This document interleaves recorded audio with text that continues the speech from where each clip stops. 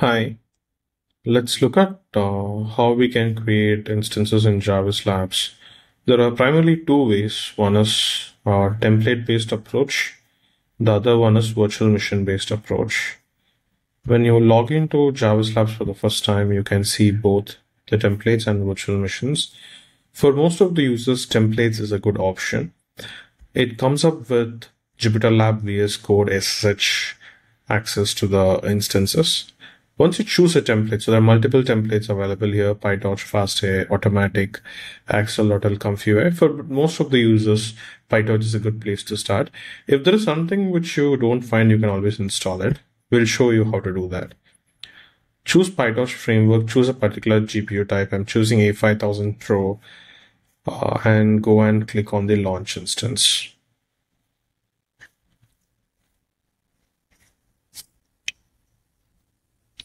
So once the instance is created, let's go and access it through JupyterLab.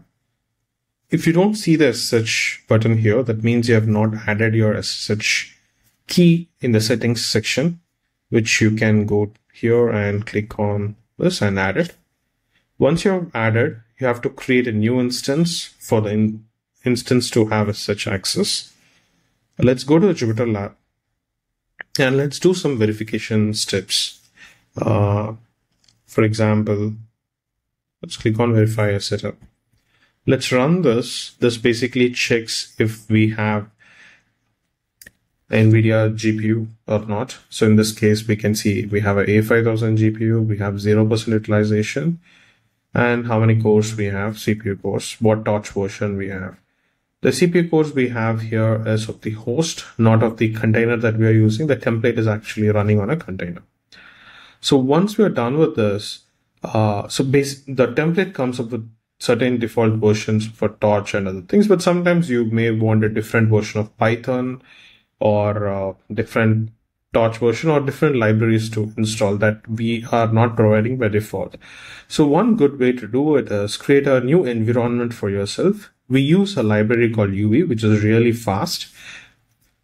Open a terminal.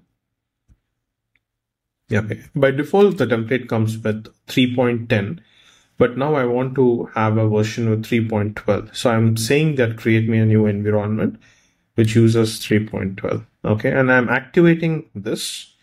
Once I've activated it, I need to install a couple of things. For example, I want the new version also to have Torch and other things. I want it to be from CUDA 12.8. The way you can get this URL is go to PyTorch website.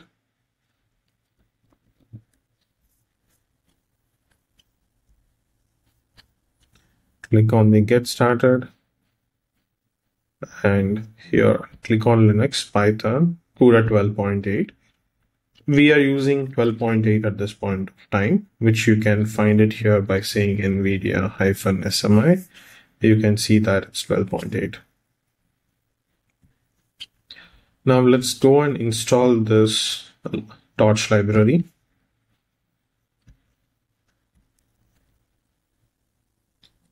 Since we're using UV, installation is going to be super fast. Once we are done with that, let's also install another library called IPyKernel, which lets you have a notebook for this particular environment. For example, when we go here, we just see the default one. We don't see a kernel that is activated for the particular environment. So let's wait for this to get installed.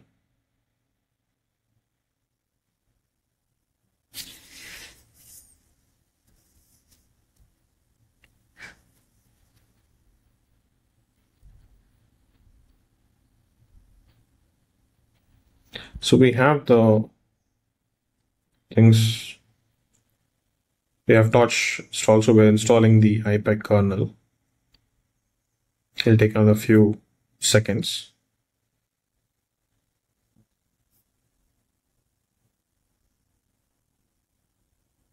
Okay, it's done.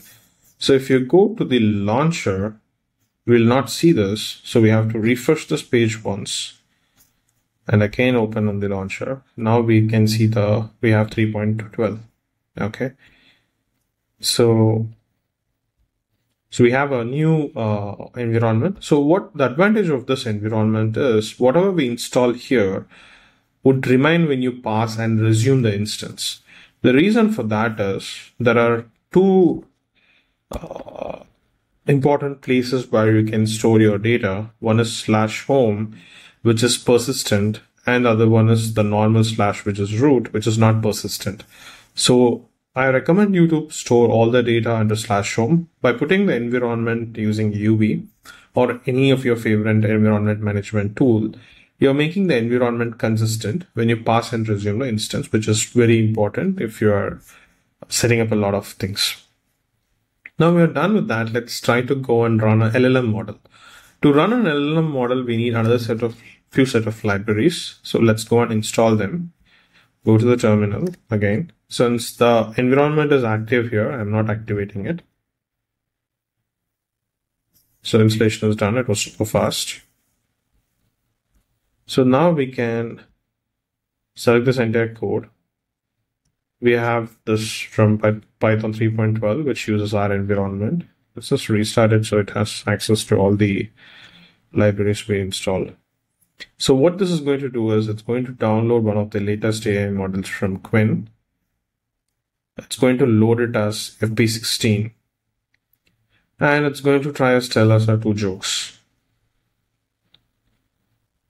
So it's downloading the models, which could take a few minutes, depending on the size of the model and depending on the download speeds.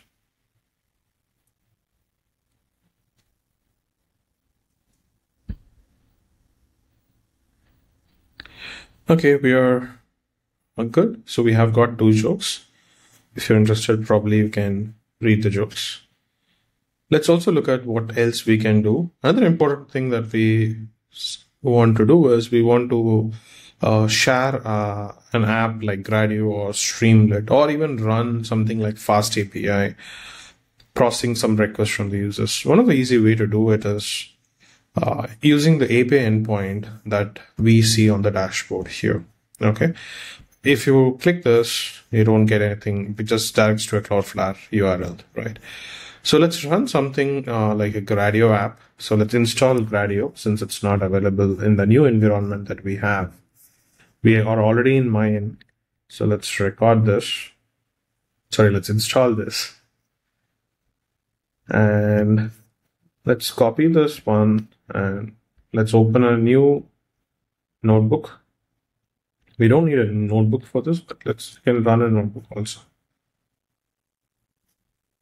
So this is running in 0.0.06006. Okay. The server port has to be 6006 because that is open and it is mapped to the URL that we see here. Once we see this is running, we can just refresh here and we have the Gradio app up and running. Except that it's taking a few seconds to load. Okay. Now I can say something like hi. It's going to just return the GPU type that we are using, right? You can have any complicated or advanced